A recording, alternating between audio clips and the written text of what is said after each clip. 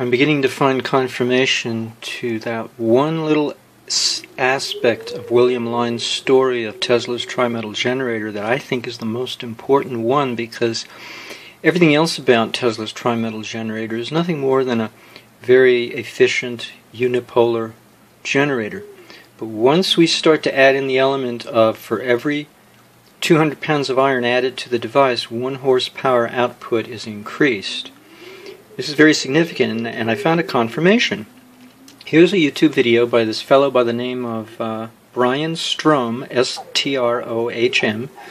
That's the name of his YouTube channel, spelled Bryan with a Y, B-R-Y-A-N, S-T-R-O-H-M. And he has a video called A Unipolar Generator with Mag Vortex, LLC by Bryan Strohm.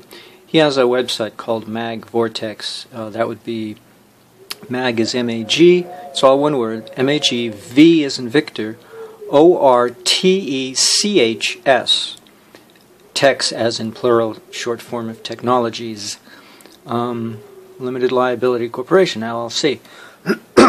And, oh darn, I lost my video.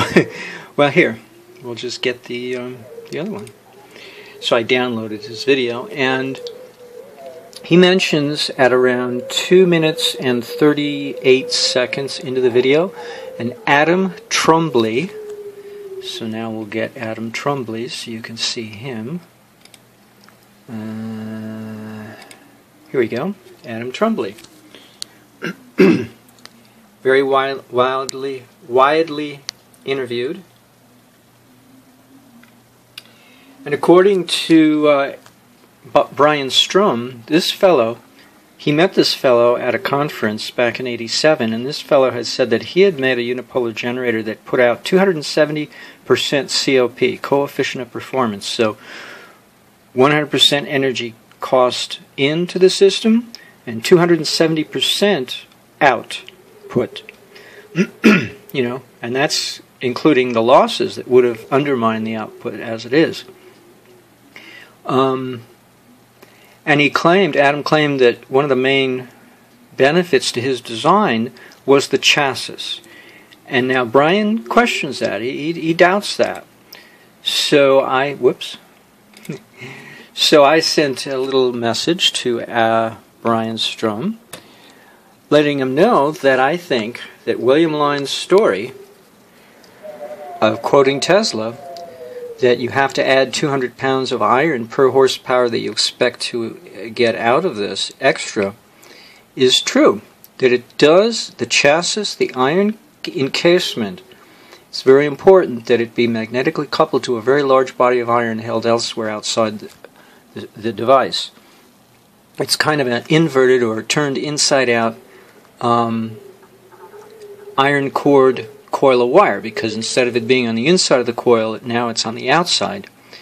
And now, because it's outside the coil of wire, we can have as much iron as we like off into the infinite realm of space to expand this big body of iron. We're not limited to the confines of the coil, which of course are very confining, because if you put in too much iron core, it widens the diameter of the inside diameter of the coil winding to the point that the coil winding doesn't exactly work very effectively anymore. So this way you get to put it outside the coil and be very efficient at increasing your iron to whatever degree you wish.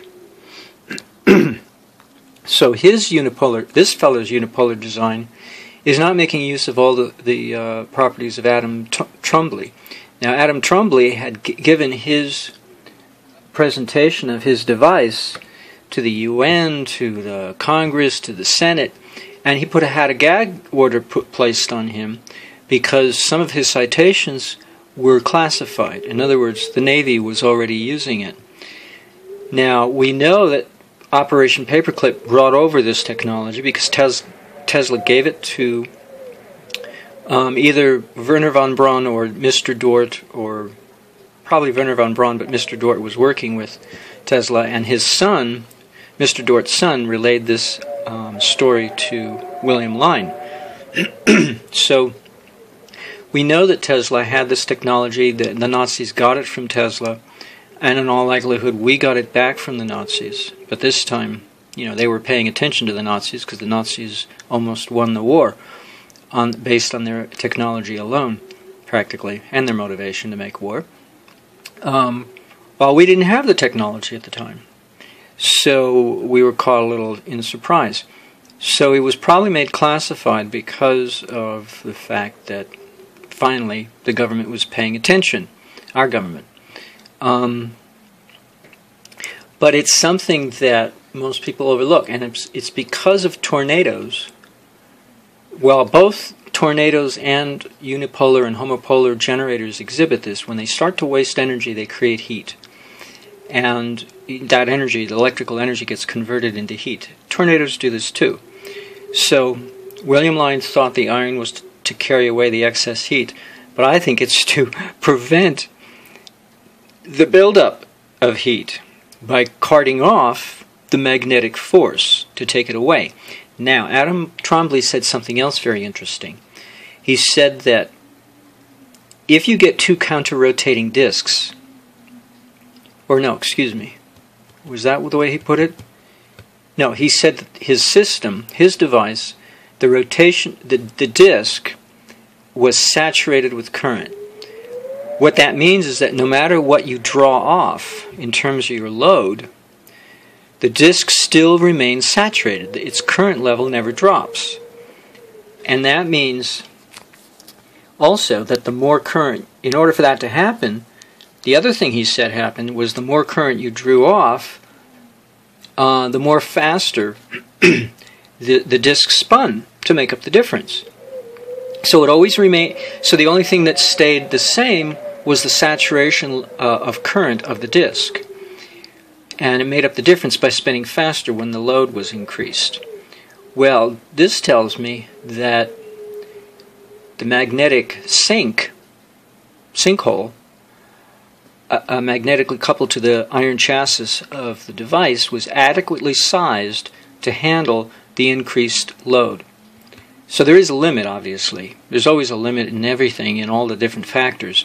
But if you have enough of a magnetic sink, magnetizable substance, let's say iron, but there are other substances that are much more highly magnetizable than iron, then you could accommodate a greater load. And you might want to scale up your device as well.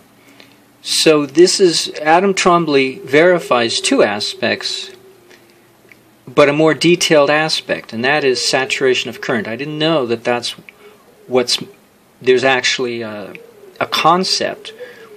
Besides carting off the iron, the consequence is saturation of current within the disk. And these two become more or less stable components or factors of the equation, while the load can vary, within certain parameters. And this, of course, is all over unity, but it's your window of over unity that you can get away with based on all the various parameters of the device itself, and the load characteristics as well. So his Adam Trombly's device was seized by the FBI, and he had a gag order put on him not to talk about his citation or certain features of his device that are already being used by the Navy, which makes, no fault of Adam. He just stumbled across something on his own as an independent researcher. He probably didn't know about the Navy, but the Navy can claim what we do in the private sector.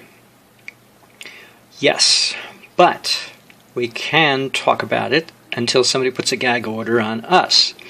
So that's why I talk about it, because I think it's very significant, and here is one instance that verifies that it is. Now, Adam Trombly doesn't talk about magnetism when he talked about his chassis, and that's probably where Bryan Strohm fell apart and stumbled all over himself, not understanding what was going on. Because, Adam Trombly had a gag order, so he probably couldn't share everything, and so Bryan didn't get it because he doesn't know about William Lyons' story. So that's why I sent him an email. Actually, it was an email, not a private message, because he does have a website.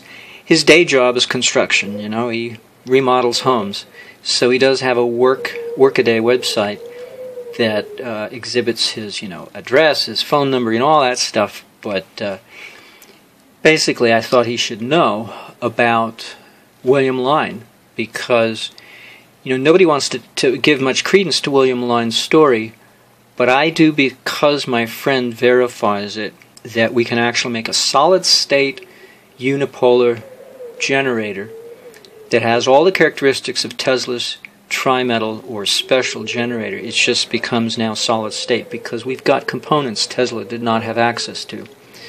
And it was just 10 years after Tesla shared this technology with the Germans fully, so that they could have it in operation fully for their U-boats, that we had, only 10 years later, we had crystal oscillators, quartz crystal oscillators, and I think that's the key of making this, turning this into a solid-state device.